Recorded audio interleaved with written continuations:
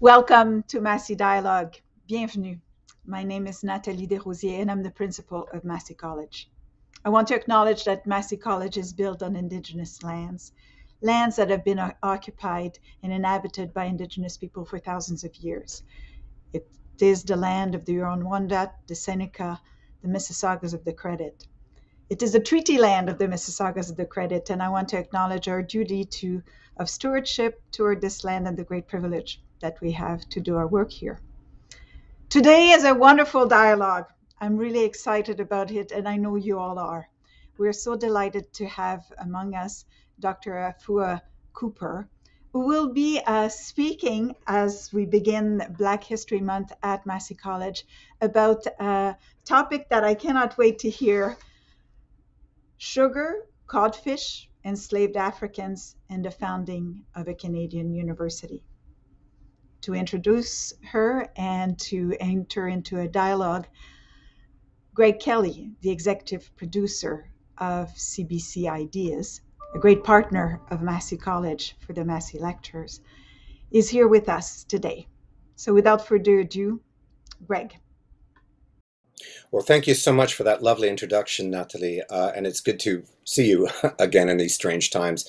It's my privilege and pleasure to be introducing and then talking with Dr. Afua Cooper, or Afua, as I've come to know her.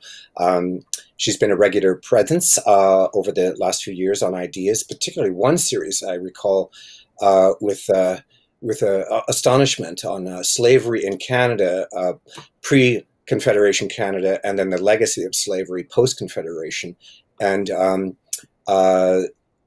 it's common for moderators in this situation to say, needs no introduction, and probably Dr. Cooper doesn't, but here it is anyhow, because I think it helps give context to what's going to be following here. A conversation between Afua Cooper. She will, of course, do a presentation after I'm finished introducing her. And then there'll be a conversation with a few people that will be led by Remi Warner, who's a Massey College Senior Fellow and the Director of the Human Rights Services at what used to be called Ryerson University. So Afua Cooper is a multidisciplinary scholar, author, and artist. Her 13 books range across history, poetry, fiction, and children's literature. Her indomitable research on slavery and Black history in particular has made her one of the leading figures in African-Canadian studies and an authority on Canadian slavery. Her books on Canadian slavery, The Hanging of Angelique, The Untold Story of Slavery in Canada, and The Burning of Old Montreal, broke new ground in the study of the Canadian and Atlantic slave trade. She is a fellow of the Warren Center for Studies in American History at Harvard University. Dr. Cooper led the university's Studying Slavery initiative at Dalhousie University and was the lead author of the subsequent report, Lord Dalhousie's History on Slavery and Race. These initiatives revealed the connections between the Canadian Academy and the Atlantic slaving systems. In 2021, Professor Cooper was appointed as the Canadian representative for UNESCO's International Scientific Committee Slave Route Project, whose main objectives is to conduct research on the transatlantic slavery system and its legacies. Additionally, she is the principal investigator for A Black People's History of Canada, a $1 million Canadian Heritage funded project. A celebrated poet, in 2020, Dr. Cooper was awarded the Portia White Prize, Nova Scotia's highest recognition for the arts. She is also the winner of the J. M. Abraham Atlantic Poetry Award for her poetry book, Black Matters. Afua Cooper holds the Killam Research Chair at Dalhousie University in Halifax, where she teaches. Afua, after that, I'm afraid we're out of time, given the list of distinctions that I'm kidding, of course. I will turn it over to you right now, and we'll rejoin the two of us for a conversation in a few minutes. Thank you, Greg. First, I want to thank Principal Desrosiers and the entire team at Massey College for this wonderful introduction. I usually begin with an acknowledgement to the African ancestors. So I acknowledge the African ancestors, I honor them. It's because of their struggles that I'm here. My personal ancestors and millions of other ancestors survived the Atlantic crossing, that horrific crossing called the Middle Passage, to the Americas, where they were enslaved. It's through their resilience, their struggles for freedom, that I can breathe free air. So I acknowledge the ancestors. I want to talk about Dalhousie University's imbrication with the Atlantic slave trade. And it is because of the Atlantic slave trade that Dalhousie University came into existence. You know, we often do not think that Canadian universities are somehow involved with slavery and the slave trade. We often know more about the American context, but certainly Canadian universities, in this case, my university on the East Coast, was very, very much involved with the Atlantic slaving system. My theme, my title is Sugar, Codfish, Enslaved Africans, and the Founding of a Canadian University. And it speaks really to the economic connections, the commercial links between the Maritimes Canada and, you know, even Upper and Lower Canada, but I'll confine my comments to Maritimes Canada, speaks to the economic and commercial links between Maritimes Canada, in this case Nova Scotia, and the slave colonies of the West Indies, especially the Anglo colonies, the French and Dutch colonies were also involved. These places were called the foreign West Indies in the parlance of the day. Brazil was also involved. Maritime captains and merchants traded with Brazil too.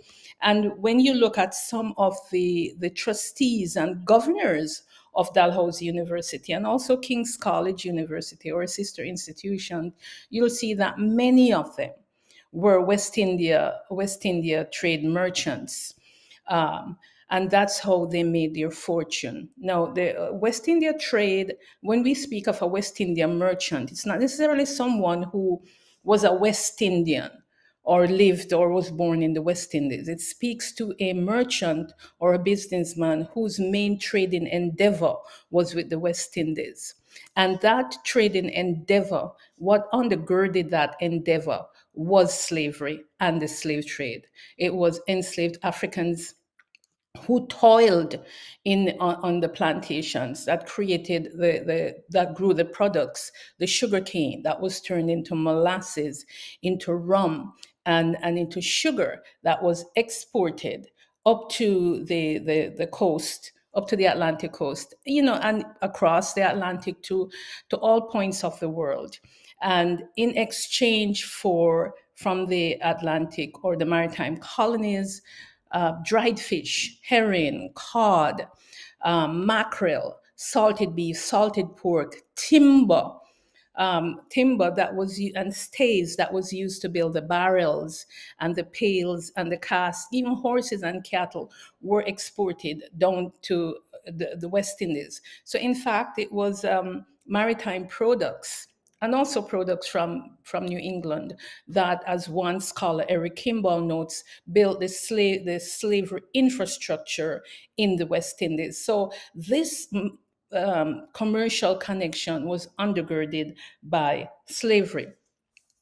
In fact, the main source of protein for the enslaved Africans who toiled in the West Indies, the main source of protein was dried cod.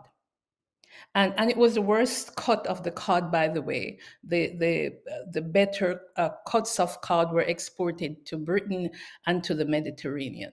So the enslaved people got the worst cut of cod, but nonetheless, it formed the main protein source.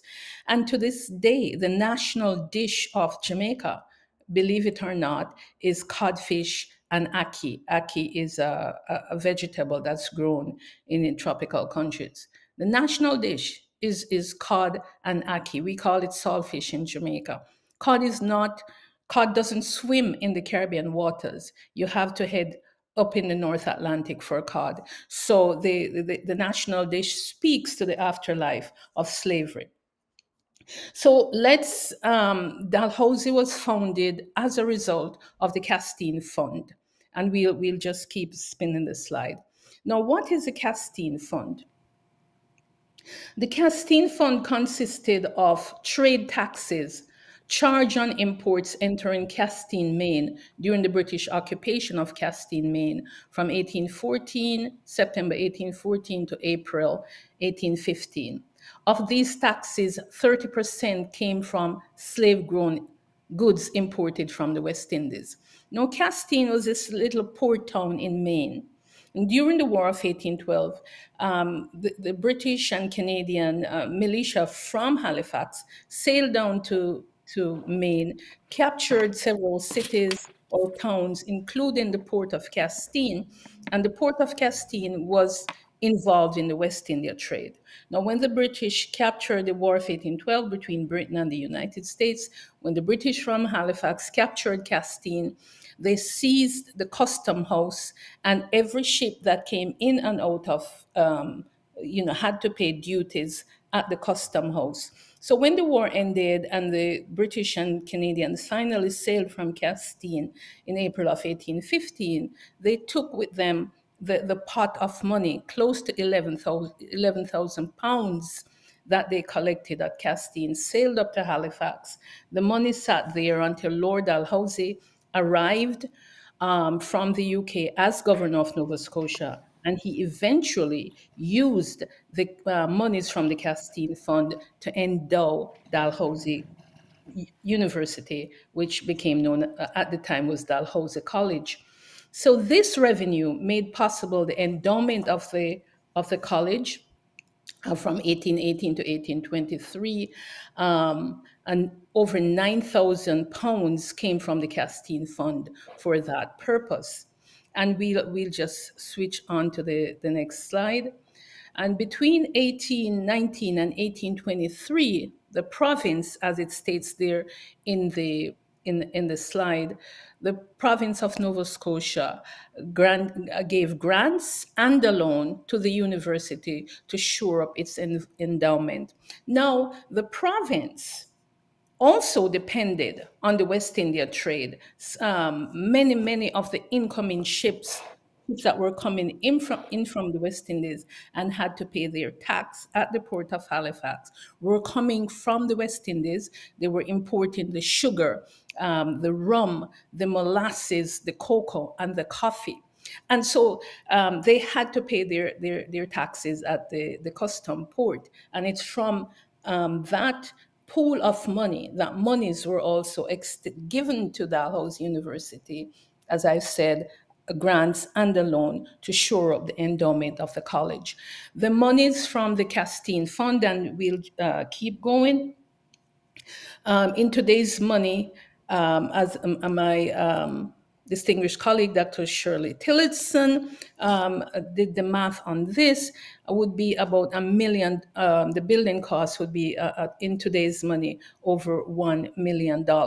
And there, it's all broken down, how the money from the Castine, what was spent from the college for the college's endowment, and the money from the assembly that was given to the college to make sure that its existence would be assured. So I indicated earlier on that the West India trade was this import-export endeavor in which the merchants of the colonies traded salted products, salted fish products, timber, lumber, and so on. Nova Scotia was integrated into the global economy through this trade from 1777 to 1840. This was Nova Scotia's most important trade relationship. And it wasn't just in the English period or the British period of colonial history that the West Indies trade or the West India trade was important.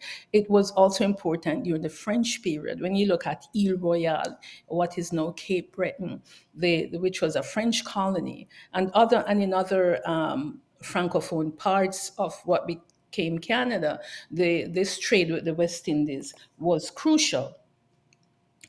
So we will continue. Now, it rested on the bodies of enslaved people, of enslaved Africans in the West Indies. As I said here, this trade was underpinned by the commerce in kidnapped African bodies and the labor wrung from these bodies to produce colonial and imperial wealth. Without these monies from the West India trade, we would not have Dalhousie, or maybe not at the time then that we had it. It would have evolved if someone had the vision and someone fundraised the money. But the fact of the matter is that it owes its existence to the West India trade. Halifax was a port city, but Halifax was not the only port city in Nova Scotia or in the Maritime. St.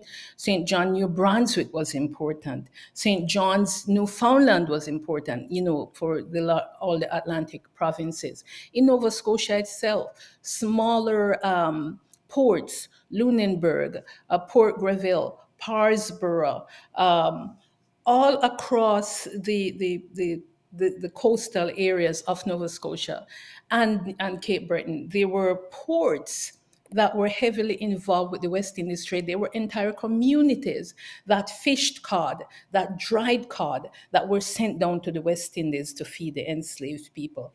And sugar and its products would come up to these places. So you'd have on the table of poor people, ordinary people, molasses, sugar. Some of these people may never have seen a West India plantation or a West Indian plantation, but there they were consuming the products of that were grown by enslaved people. Here is an ad put in a Halifax newspaper, the Halifax Gazette, very early, 1752, by a West India merchant by the name of Joshua Major, and he brought up enslaved people from the Caribbean and was selling them in Halifax. He brought them up on his ship. So it wasn't only the sugar and the molasses and the coffee that were imported and sold at these maritime ports, but people, human beings, enslaved people, were also sold at different points all across the maritime provinces and also in the colony of Newfoundland. And so there it is, there you have it. We'll continue with the slides. Now, this is an important slide. Here's Cronan's Wharf in Halifax. And there you'll see the storehouses, but you'll see barrels, you'll see a cask, you'll see pails on the wharf itself.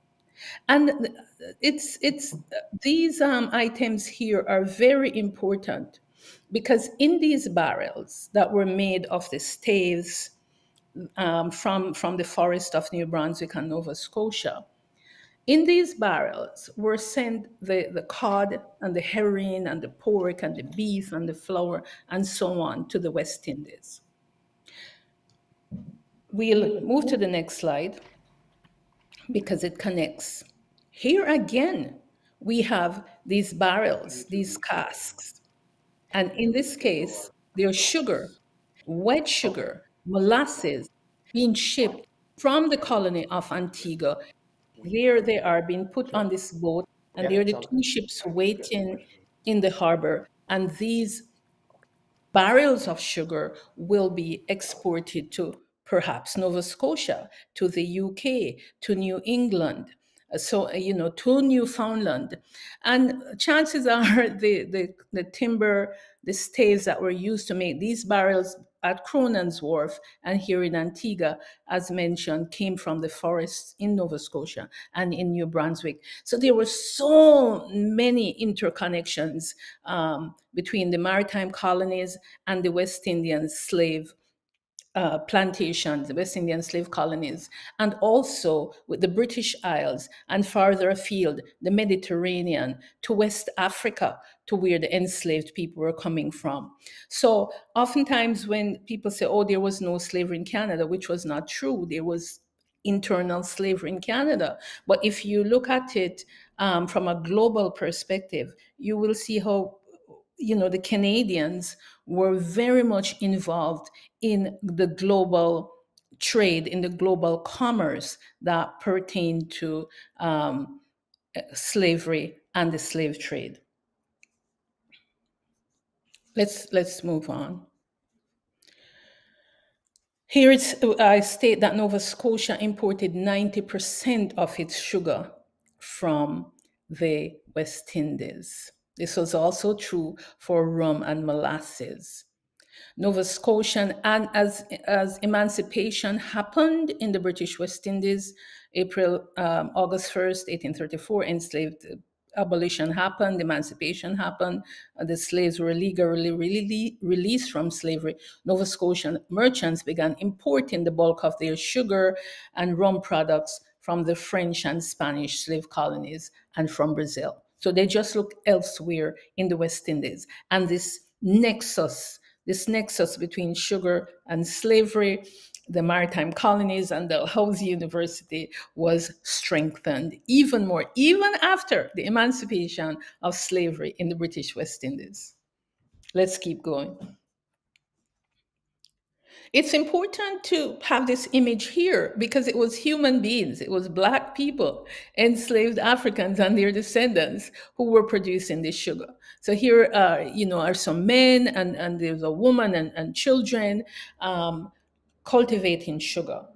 And there's an overseer in the background. Oftentimes, we don't realize that sometimes when people then consumed sugar, when they put sugar in their tea or their cocoa or coffee, or in the recipe for making pudding, let's say, or cakes, that they were actually consuming the blood of Black people, because you have the overseer there. He is the person in whom terror is embodied, because he has the whip.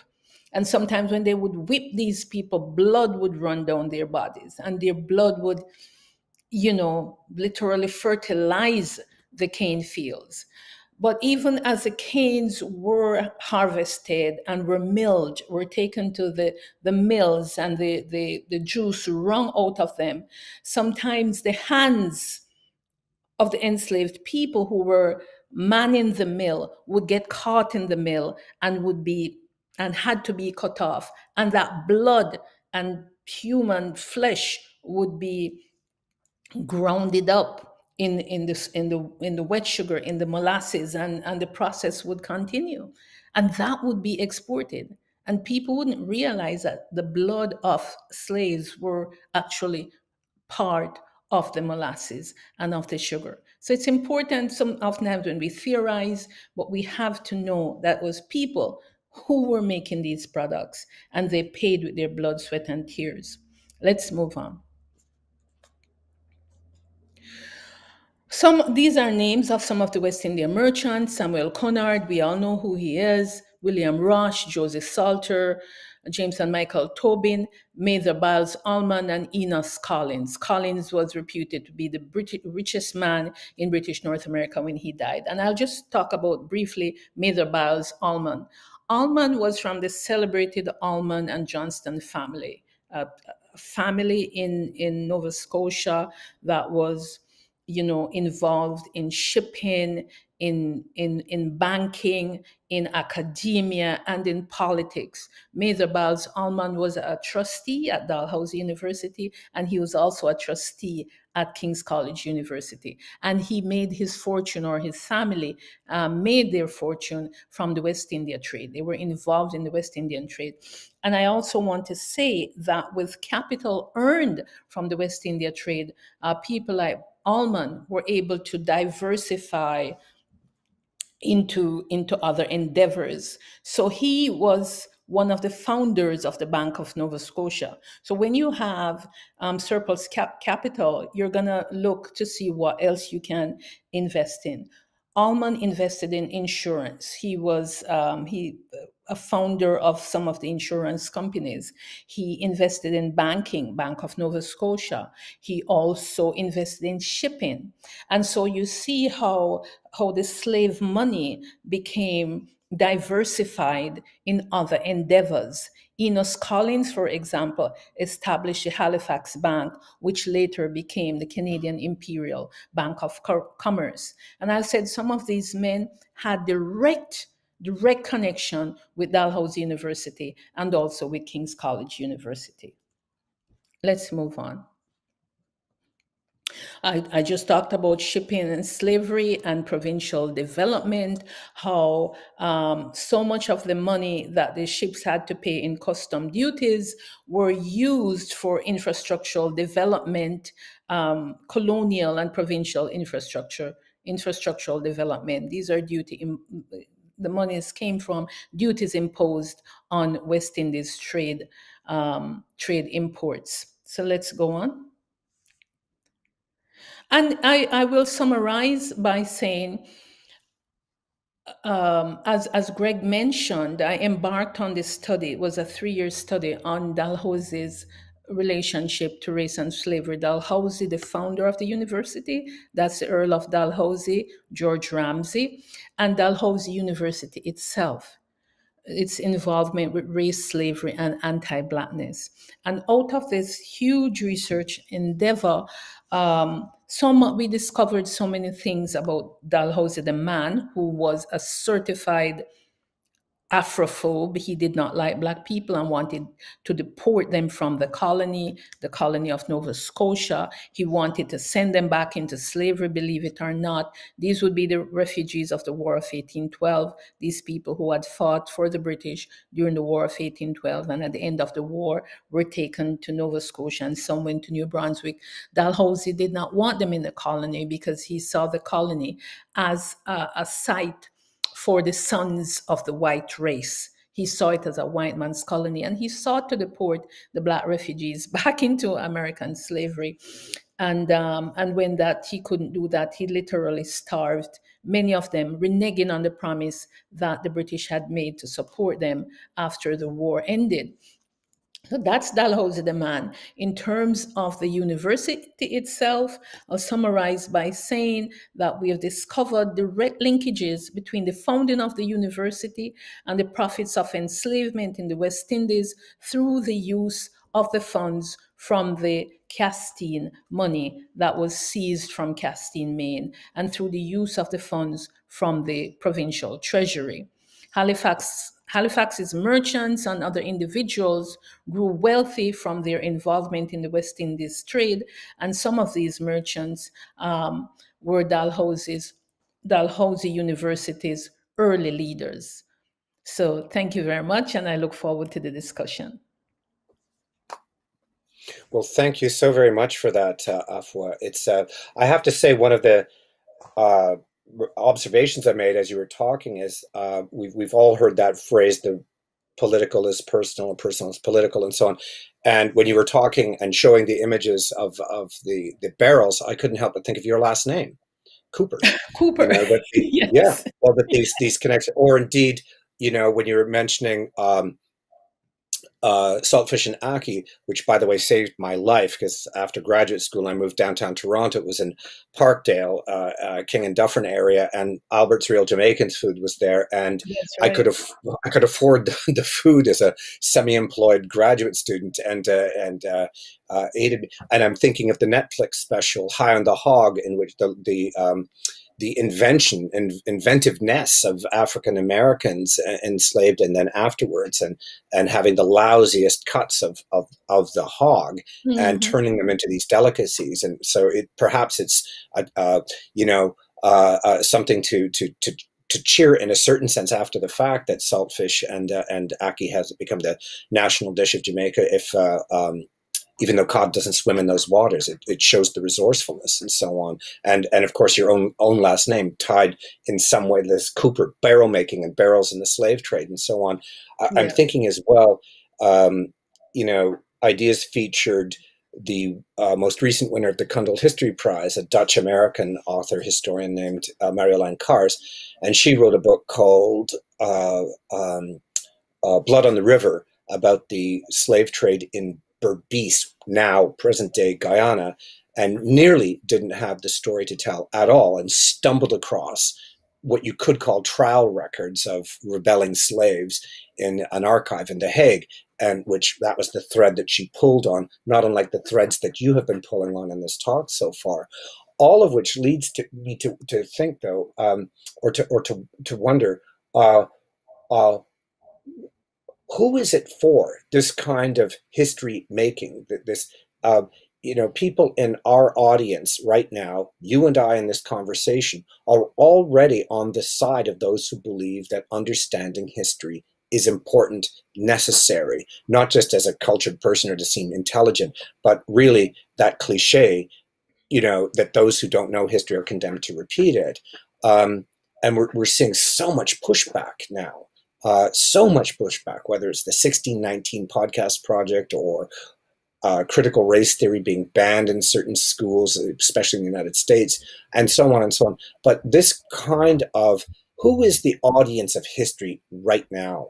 It's a big question, one that we've touched on in other conversations, but I just thought I would expand on the work that you and other historians are doing, and who is it for right now?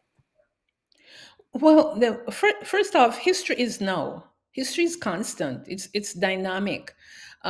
Today, 9th February 2022, we are making history. We are living history. Tomorrow, what we do today will be history.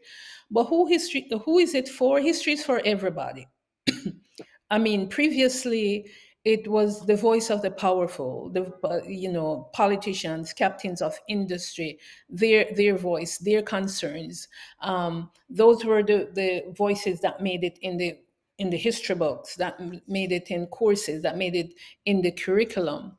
And as I was saying earlier, to you, Greg, in the past 50, 70 years, we have the voice of, shall I say, the subaltern speaking out. The 1619 project, my investigations into Lord Dalhousie's relationship to race and slavery. We've had the history of the great men, Lord Dalhousie and others, John A. MacDonald and others. No, we're looking from the bottom up. We're looking on the ground. We're saying, what about the people whose blood, sweat, and tears helped to establish this institution? In the case of Dalhousie University, who are they? Black slaves in the West Indies. What did they do? How was money? How did they create this wealth? How did they create this revenue to give birth to this august institution? So it's another take on history. History is multifaceted. It has many sides. And what I'm doing and others are doing is to bring some of these facets, is to highlight some of these stories, and to amplify some of these voices so we get a round-up picture. It's not like we're going to get the full or total picture. That's why I say it's ongoing. It's dynamic. I would like with all my heart to believe what you've just said, and clearly I do, otherwise I wouldn't be here or work on a program like Ideas. The reason I say that in a slightly, puckish way is that are we, I guess the question is, are we, as it were, preaching to the choir? In other words, that there are a lot of forces outside of the academy, outside of the liberal bourgeois elite, if you like, where they and even inside to one degree or another, where yes, it's if you are in the tent, as it were, recuperating lost, suppressed histories is paramount. There are many people that don't want to hear it or dispute it. I was shocked recently to learn how ignorant, and that's not a value judgment, I just mean it descriptively, how unaware many people across different demographics are of the Holocaust. And I would have thought if there's one story from the 20th century that's in danger of being overplayed, it might be and it's not true. The level of knowledge is even on the when and the where and the what is remarkably low. So I guess the question is, who is it for? Another way of putting it is history in danger of being ignored or commandeered right now in a way that it was not when you or I, for that matter, were coming up in secondary and post-secondary education? Are we in a kind of inflection point now, a kind of crisis? I think perhaps people in academia have to take some of the blame, because for the longest while we have, history, say as a discipline, not necessarily as a practice, was in this ivory tower. I talked about the great man history and then the great women's history. So let's look at something like the women's studies in the university system. That came from the streets. Women's studies came out of grassroots movement, protest, mobilization, demonstration. It entered the academy and it sort of became an elitist kind of situation where people engage in massive theorizing and and obfuscative language yeah, and and recondite language terminologies. that's really yeah, exactly. So it seems that sometimes when things enter the ivory tower, or when certain disciplines are promoted in the ivory tower, they get the life sucked out of them. And so it's left up to all of us to create histories and stories that are accessible to everyone. And that's why the heritage institutions, so for example in Canada we have Parks Canada, these public institutions are necessary, because not everybody's going to go to the University of Toronto or whichever university and take a Right. degree in history or in humanities. It's just not going to happen. So when you have public institutions like, say, Parks Canada or other, I can think of, there are others. It's important. Radio, TV, the Ideas program, documentaries, the plaquings, all of these have to be brought brought I into the know, I know. service of Yeah. history. So Yes. Well, it's impossible not to embed oneself in this particular question, and I'm glad that you've mentioned that, because I think the professionalization of academic vocabularies is something that really needs more scrutiny than it has received. I have to say, my own background is literature, yours obviously being history, and I think on much of the skepticism that value judgments, that every truth itself and so on are really the results of discourses of power, ultimately rhetoric of power, that there's no that objective truth is not realizable, and so on, leaving huge swathes of territory to be claimed by an increasingly ugly right, where now I would argue political conservatism is unrecognizable, what it had been decades earlier, with this hardening and if people, radicalizing. exactly, and if people feel alienated from certain discourses, then they're gonna feel like, these people are making me feel stupid.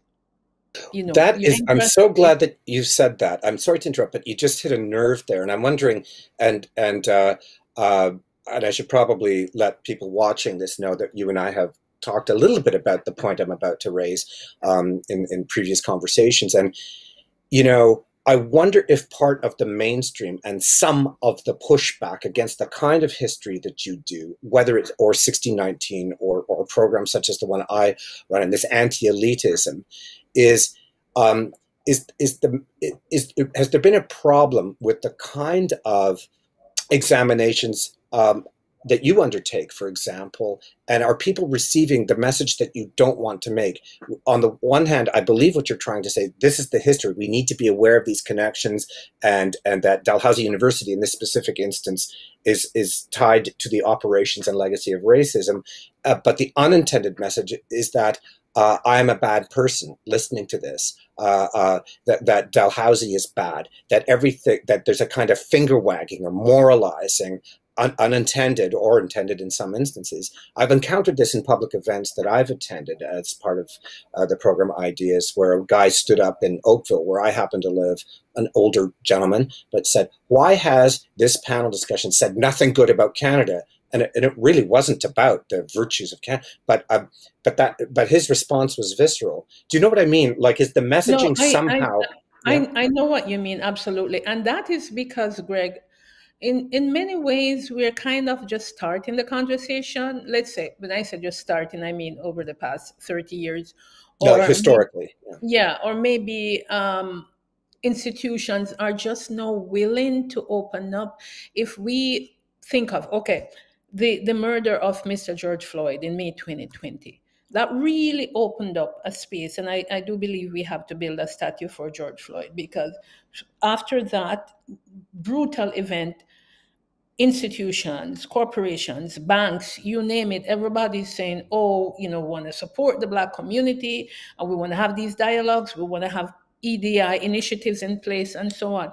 So for the first time, you have many powerful institutions and people perhaps willing to listen. So it's not as, so this is in a way the first time this dialogue has been given a kind of space, and hopefully that space lasts. And so people are going to feel defensive, not because anyone is say, hey, you're a bad person, but because it's sort of the first time we've been having these conversations. Sure, we had the civil rights movement in the 60s, but that was also hijacked by conservatism, by right-wing politics, by certain politicians, right? And the massive assassinations, or the numerous assassinations that happened then to still that movement. So this conversation is really in its infancy, and some people are going to be upset. But at the same time, if you think of how Black people, people of color, have suffered as a result of racial oppression and discrimination, then I would say it's okay for people to feel uncomfortable. It's okay for some people to feel upset. Because, speaking of the Black community, we have been uncomfortable for 300-400 years in this hemisphere. And so people have to be willing to hear, maybe they won't listen, but have to hear some uncomfortable truths.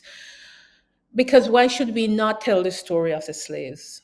Why should we not tell the story of what they did to build this society and to build institutions of higher learning from which they and their descendants were excluded? That's kind of like the rub too. That's the rub, So my efforts, my energy, my blood, sweat, and tears went into literally building, as in constructing, this place, providing the income to hire the professors and so on. But yet I cannot enter into these hollowed halls. I can't even go through the gate as a student. I must be there as a maid, as a gardener, as a cook.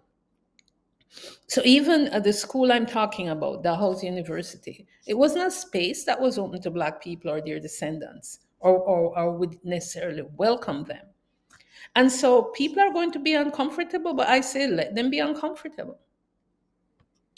I think that is an appropriate way to end this part of the dialogue and our conversation right now, Afua. Thank you so. And in fact, hearing your voice reach its animated peaks in that last answer that you gave, I strangely or not strangely, my mind went to a Seamus Heaney poem, the Cure of Troy, where at one point the speaker in the poem, let's call it Seamus Heaney, but the speaker of the poem is despondent that don't hope on this side of the grave.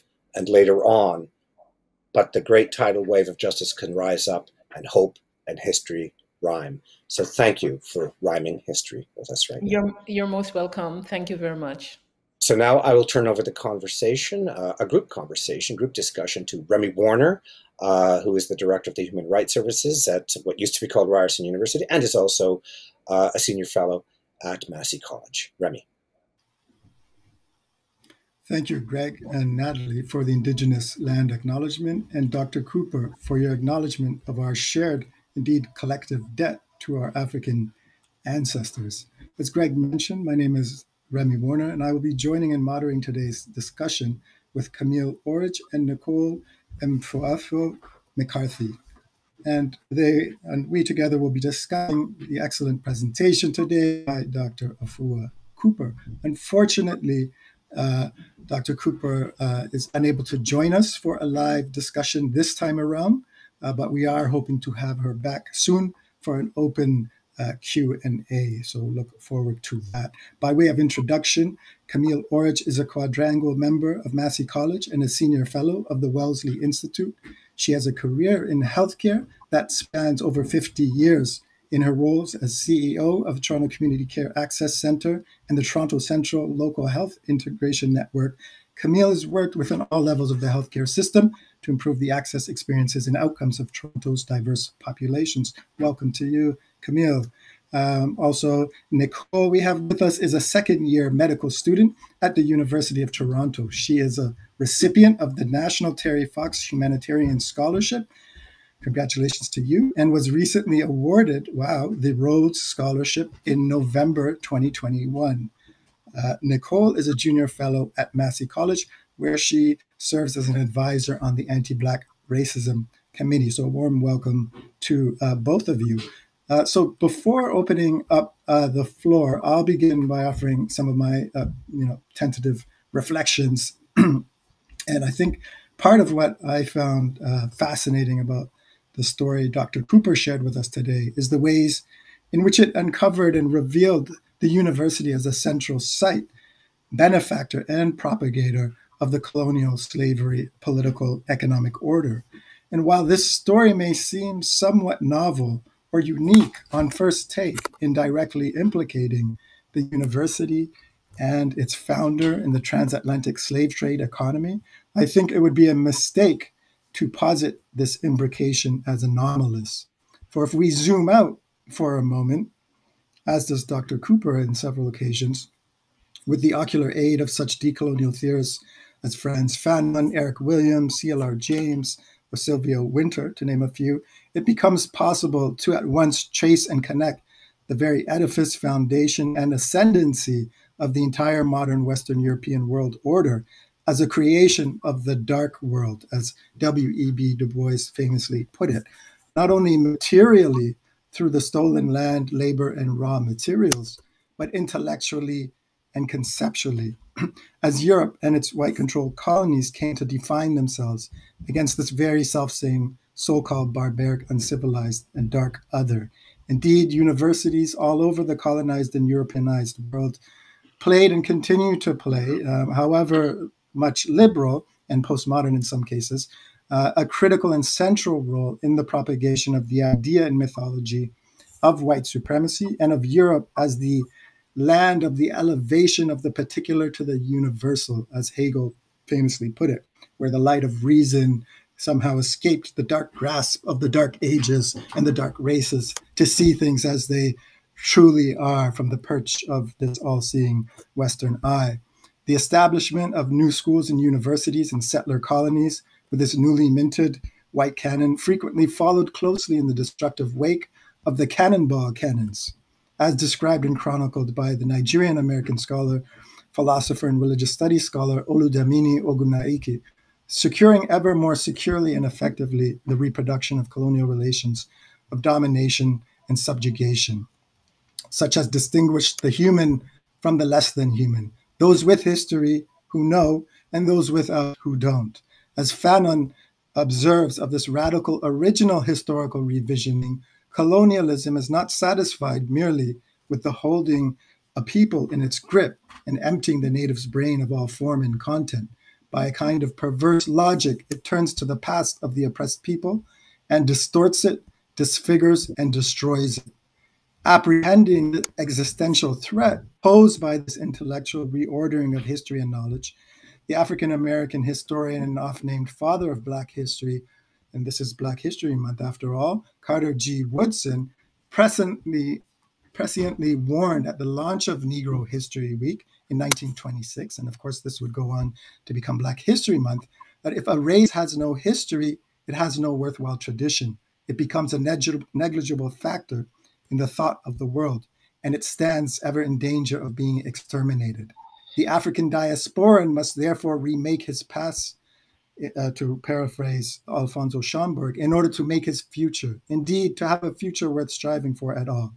And it was precisely to counter and rectify such erasures of Black humanity and agency in historical thought and contemporary relations that Black History Month was created on the tailwinds of the Harlem Renaissance as part of a broader political, economic, cultural, and intellectual movement, and push to, among other things, create the necessary conditions and alternative institutional structures, including beyond the academy, importantly, that could make possible Black scholarly study of history by Blacks who are able to think Black, to quote Woodson, against the monotonous white grain.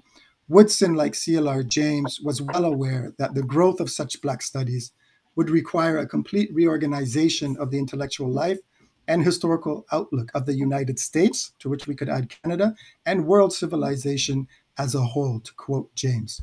It is against this larger backdrop of citizens and subjects, sugar and saltfish, disciplines and disciplinary moves that I'm most gratified to see the same historical reconciling happening on our own home on native land, thanks today to Dr. Afua Cooper. For any meaningful future that is the decolonizing of these lands and institutions, including our institutions of higher learning, will most certainly depend on this effort. So having shared and set somewhat of a broader canvas for today's discussion, I'd now like to give my co-panelists an opportunity to respond to Dr. Afua Cooper's lecture with their own thoughts and reflections. Is there anything in particular that resonated or stood out for you in Dr. Cooper's presentation today? Camille, we can begin with you, and then Nicole, over to you. Yeah, the place that I wanted to start from is the place about discomfort. And there's a lot of people that are uncomfortable at this time with these conversations going on. But the reality for us is that we have lived this life for generations. And it's not only history for us. It is today. It is current. Our children are having some of the same experiences of racism as that led to enslavement of our people. And the piece that I just wanted to point out is not only in the university, that's part of it, but it's as if we and our kids now should feel grateful to be able to access and get entry into these places. And so you go in and you get this feeling, people are thinking, isn't it wonderful that you're here? Aren't you grateful that we're allowing you in? And you just kind of want to roll your eyes and says, are you kidding me? We built this. This was built on our backs. And so for me, that's the value of moving this from history to now, because it's the same thread. It's the same, some things have changed, but not much have changed in terms of that inbred ongoing oppression and lack of value, lack of access. So those were the things that, for me, bringing that from the past to now, because people have a perception that that's history. The Holocaust is history. Except we have heard what happened in the school system. Recently, here in Toronto, we have seen what's happening with the blockades. And that kind of racism and anti-Semitism is not history, it's current. So I liked just that linkage. Absolutely. Thank you. So Nicole, welcome your thoughts and remarks, and if anything in particular stood out for you. Yeah, so one thing that stood out for me to begin with was the discussions of how we might be, as Canadians and as in Canadian history, we have been able to distance ourselves from the act of slavery in itself. Although historically incorrect, we've been able to distance ourselves and position ourselves as a place where runaway slaves could come and feel safe. But I think I think Dr. Cooper's work really highlights the idea that although we might be able to distance ourselves through law and legislation from the act of slavery itself, we were still positioned to enjoy its fruits and the benefits and the production that came from slavery. And not only did we enjoy these fruits, but we enabled these fruits to plant seeds in our institutions. And these seeds then continue to bear more fruit. And then that's what we notice to be what we consider now to be systemic racism. And the importance of acknowledging that a lot of times these institutions, though they are able to transform themselves, if we are not intentional about that transformation, they just reposition themselves to cause the same harm, but in a different way. And that's really important to hold on to and to keep in mind when we talk about transformation or reconciliation, is the idea that we are not just hoping to see a new form of an old evil, but rather we're hoping to see healing and change and a shift in those spaces. Absolutely. As I think recently I heard a talk by, again, Dr. Oludumini Ugunaiki, where he said, observing trends and the new attention to EDI in the post-secondary sector, that, sometimes it seems that everything is changing just a little bit in order to keep everything exactly the same. right? That might be a pessimistic take, but it is that resonated somewhat for me. So I'd like to return to the question really that Greg had posed, who is this history for? But perhaps more squarely, why does this history matter to us today? And you've both touched on it in various ways in your opening remarks. You often hear today in response, for instance, to calls for reparations. And I do see reparations as a logical next step and discussion point in this conversation. So hopefully we'll have a part 2 that actually gets there. But you often hear in response to such calls that we need to look forward, not backwards. And what would you say to that? And why does this sort of historical recovery that Dr. Afua Cooper is facilitating important to all of us today? Nicole? Sure, I can start off. I think the importance of history is that you need to know what you're looking forward to or where you're trying to go. And that, of course, I think it came a bit in the talks, that the idea that those who aren't aware are at risk of history repeating itself. But more so, I think that it's the trajectory that we want. And if we want the trajectory to be a complete 180, that's a situation where we need to understand where have we been and where are we trying to go, including considering what are the experiences of individuals and what have those experiences been like? What have been the tactics that have been used in the past? And I do agree that the discomfort that we're seeing is that a lot of people are either hearing this for the first time or because it's their introduction to a more complete history or a different perspective, they haven't had that generational time to consider it and sit with it. So we're seeing that the ways in which marginalized communities have had generations to manage and navigate themselves through these difficult spaces, to the generations to discuss with their children and their children about what to experience and what to foresee and what has happened and what might happen again.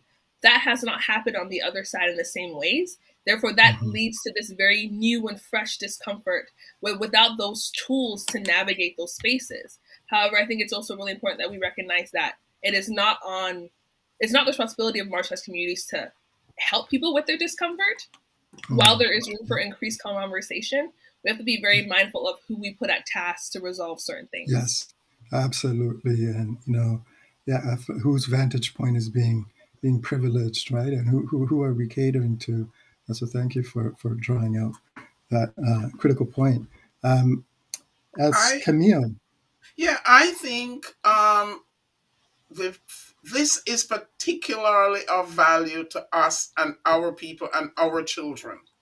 You have kids, Black kids, Indigenous kids growing up in Canada that have not had any of this information. They will get it from their families, but in some cases dismiss it as, just my immigrant mom who came from the old country with these stories, because it's nowhere in their education, in their school system.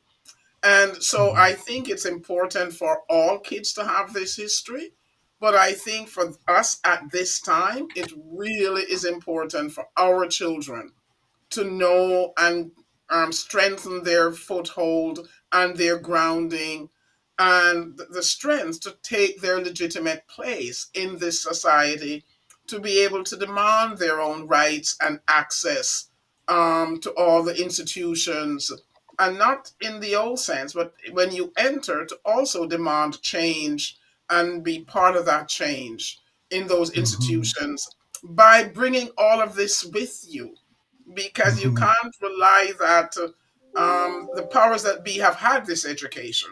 So, and it's not our job, as Nicole said, to do that education, but when we stand solidly in it, we can refer them. We can say, you need to go do your work.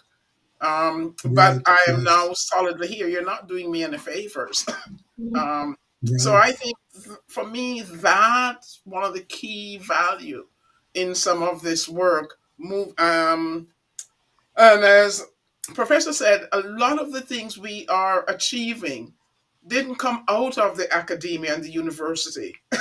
The biggest advancement came from grassroots, from activism, from us, from our children, etc. So I think this is just another form of the value here is in equipping ourselves and our children with this knowledge. Mm-hmm. Absolutely. And, you know, it struck me in just reading more about the history of Black History Month that, you know, Carter G. Woodson, and of course, we don't want to just replicate big men in history, you know, with big Black men in history. Of course, he was part of a broader movement of the Harlem Renaissance and broader social forces of Black consciousness. But it was, you know, he spent time in the academy and came to the conclusion that it just was not a place for him, and he swore never to return in 1922, and committed himself to really building alternative structures, and he created this organization for the study of Black life and history. That is the organization, together with its journal of, at that time, Negro History, Journal of Black History.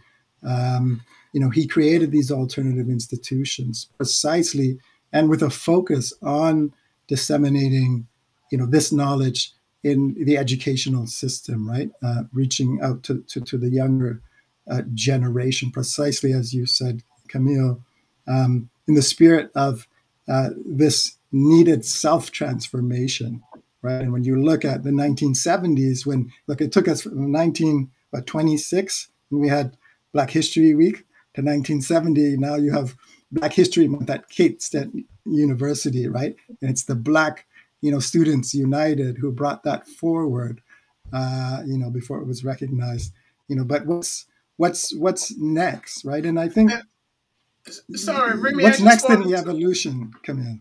What's next? I just wanted to just also point out that the value of Dr. Cooper's work and some of the Black academics, people doing history, doing activism, is there is a tendency of us here in Canada to look so hard at the U.S. that we don't know our own history. There have been activism in Canada, in Toronto.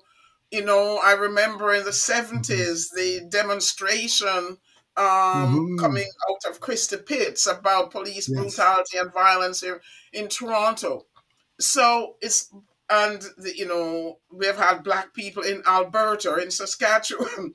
Absolutely. It's time for us as Canadians to actually focus on Canadian history, what has happened here, so that we then lose this self-righteousness that you get so often. We're better than them. It's happening there, not here. I think we do ourselves a disservice as Canadians when we participate in that dialogue, or have the focus having so much focus on the US and not on us. And I think this kind of work and dialogue pushes us to do our own soul searching, because I think that's the only way we're going to actually make change and get better, is to dismiss this notion that we're better. It didn't happen here. It's not happening here. Because those of us who live here know that's absolutely not true.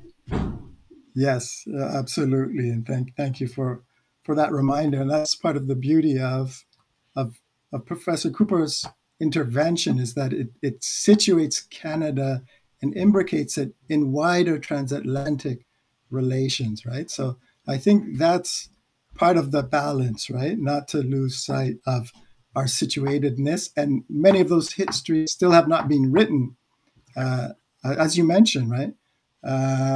But to also not be so local that we fail to see the ways in which the global, and the Atlantic world has shaped our particular experiences. I wonder if you, either of you would be able to share perhaps any more intimate or close experiences, in terms of how this history of dehumanization has shaped and reverberated, in your respective fields of study, work, and inquiry. I know we've spoken about it in an abstract manner, mostly, as this affects us and our children. But I don't know if you have any personal anecdotes that you would be willing to share, and if not, I understand and respect your decision otherwise. Yeah. For me, it's not even a willingness. I would just say, just look at yesterday's report that came out of the Canadian nurses, the RNAO, the Black nurses in Canada, in Toronto. Yeah. You don't need to go any further. It's all there. It's current. It's today's experience. It's what these highly qualified folks are living with today. Not with the institutions themselves discriminating against them, but their experience with their colleagues and their experience of how they see fellow Black people are treated when they enter healthcare. So, you know, just get that report and look at it. I think it just says it all. Thank you. Nicole, anything you'd like to add? I know we're getting down to our conclusion here. We're a little past 5 now. Yeah, I think, well, like closer to the conclusion, what I would say is that I was really fortunate during the early May 2021 protests, I think it was 2020, to see the importance of language and how it is important. And I think alluding earlier to what Camille was mentioning about why it's so important that it's not just for us to teach others before ourselves, and to have the experience that, you know, children didn't have to wait or through increased resources, they may not have to wait until university, like I did, to be able to name certain experiences, that they now have access to resources that allow them to say, you know what I've experienced is real. And not only is it real, but it's a common experience and there's a common thread here. And that kind of lets you know that you're not alone, and allows you to find that strength in community. So I think the importance of history, not only looking at it as a tool for others to learn about us, but a way for us to learn about each other in our communities, to pull from each other and to lean on each other. And through that understanding, we can gather the tools to do what we need to do to keep each other safe and whole in this world. Thank you, Nicole. And that's precisely where I wanted to bring it to a closure with any signs of optimism and hope that you see in the current moment, and any thoughts on what it might take to sustain such optimism and momentum, if indeed you do see this, just to end on a more of a positive note. I must say I'm totally energized. I look at Nicole, that generation, the young folks, and they have it going on. And what I see is they're working across other isms. They're working across patriarchy. They're working across homophobia. They are working with Indigenous folks. They understand the disservice that has happened to Indigenous folks in this country. And so when I look across the work that I see young people are doing and how they're joining together and how they're articulating the change that's required, it gives me a lot of hope. Because I'm from the generation where, we did things around civil rights, but the women were left out. We did work in the women's movement, but Black and Indigenous women were left out. We did work in the gay movement, but Black and transgender people were left out. I look at Black Lives Matter. I look at all the other work I see happening, and I see folks working on all those issues and calling anti-Black racism for what it is. Stop talking about equity and diversity, because that moves us along, but it still leaves us Black and Indigenous people behind. And people are just saying, no, not anymore. Let's call anti-Black racism what it is. And so I see the youth having that language, as Nicole says, using it, embracing it, and it makes me feel hopeful. Thank you. And Nicole, anything you would like to add? There's a nice connection there between your I think that as the youth, we're trying to pull on our resources. I think for us, we have to thank a lot of trailblazers who came before us and made that path a lot easier and a lot smoother. And I think the opportunity to be in a time where you can look up and see people in higher positions that look like you, that are willing to reach out to you and speak to you and mentor you, it's incredible. And I think it does such a good service to what we're trying to do. And I think that we owe a lot of our work, a lot of our space to those who have come before us, and we really just hope to do our best to honor them and to honor people in those spaces. Well, thank you so much, both of you, for your thoughtful comments and engagements. And next time, hopefully, we can have Dr. Cooper with us live and entertain questions from our audience today. Thank you, everyone, for joining. And I think I'll just end with a short anecdote, because I promised that we wouldn't go past 5:15. And Camille, I know you've got a dinner date coming up. But and Camille, by the way, went to high school, or the same high school as Dr. Cooper. So it's so amazing. There's so many sort of confluences there to discuss. But part of this project that I think we're all striving to be engaged in, but certainly Dr. Cooper with this presentation today is providing, as she said, different vantage points with which to understand, right? And a language as both Camille and Nicole has said, a language with which to grasp, what is before us, right? The task in front of us.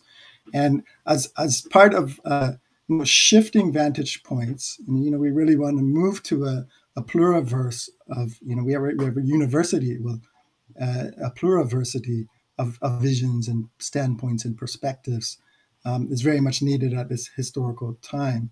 And to provide one anecdote that I found very interesting when I was talking recently to a friend, and who had mentioned, now I'm born in Dakar, Senegal, and there's a whole story about why that is the case. My father went to school in France at the University of Cannes, and wasn't able to study what he was particularly interested in, the literature of independence, the Aimé Césaire, the Negritude movement. And so he went, and once he did get tenure as a professor, completely shifted fields, and hence my birth in Dakar, Senegal. And in Dakar, Senegal, the Muslim faith is predominant there, and people are predominantly a part of the what's called the Tijani Tariqa, right, which is like a Sufi order of sorts. And a friend from there was recently telling me how the 18th century sheikh and spiritual leader who founded this Tijani Tariqa, which is dominant all over West Africa, had prohibited the consumption of processed sugar based on a vision he had. And he had stated that processed sugar is forbidden to eat or sell. It has been confirmed to me that it is mixed with blood. And so it just hearing today that remark, right, how literally, not metaphorically, right, Dr. Cooper mentioned this, literally it was mixed with blood. And I think Camille and Nicole, I would have taken you out for ackee and saltfish after this to thank you for your participation, but I'm having second thoughts, as much as that's one of my favorite dishes. And, mine too. Right? But yeah, again, thank you so much for your thoughtful engagement today, and I look forward to ongoing conversations in the rest of this month here at Massey College. So, and thank you to everyone, and of course to our keynote speaker, Dr. Afua Cooper. Good night, everyone.